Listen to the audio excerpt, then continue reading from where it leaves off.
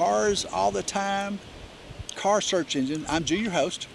And I am Kelly, your co-host. And where are we at? Costa Rica, baby. We're at Playa de Coco, a beach town right here. It's a little small town. As you see the beach and the ocean right here. And it is quaint little neighborhood around here. A few little cafes to eat at. We've eaten a couple of them. It's like, wow, some good food down here. And so we're talking about some history of some cars right now. And we're talking one out of the country. And where's this one at? It is in Australia's Quatom GP700 hypercar. Wow, that sounds like a really unique car. Show our viewers what this car looks like. Okay, according to the Quatom GP700 is the latest development in a 7-year quest to deliver the most exhilarating and pure driving experience in road-going supercar, as its core is that ready 1-to-1 power-to-weight ratio achieved by crafting a lightweight aluminum and carbon fibers chassis fitted with, get this, 2.7-liter 4-cylinder engine.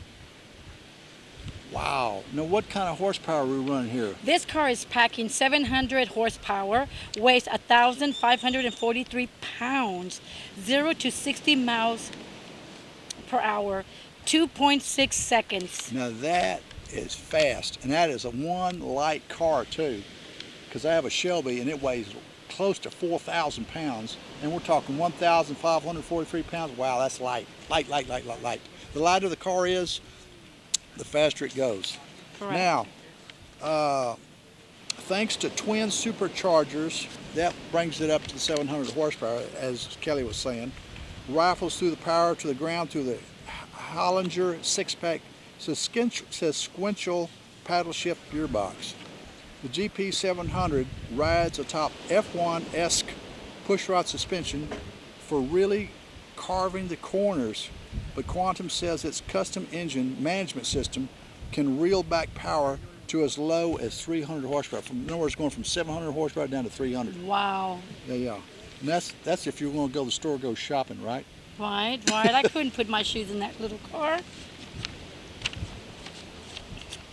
No, you got to do better than that. This car is so small, it's like, there's no way I could go shopping and get all my shoes.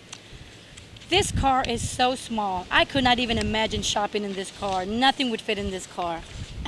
Yeah, take a look. See there? Take a look. Right there.